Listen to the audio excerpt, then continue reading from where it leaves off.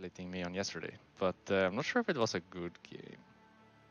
I think it might have been a bad game, but we won, so it doesn't matter.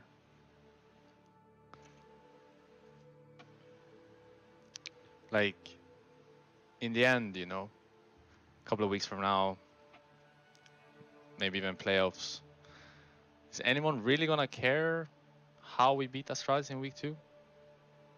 No. Is anyone gonna care more than did we win or did we lose? No, I don't think so.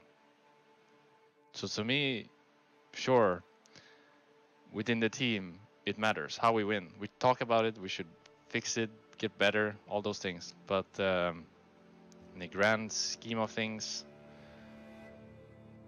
as long as it's a W, it doesn't really matter, I think. You get yourself 9 or 10 wins, make yourself have a good playoff bracket position.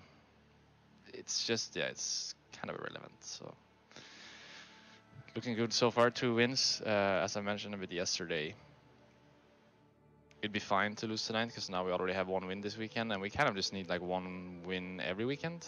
But obviously, it'd just be better to get all of them now to not have to stress with it later.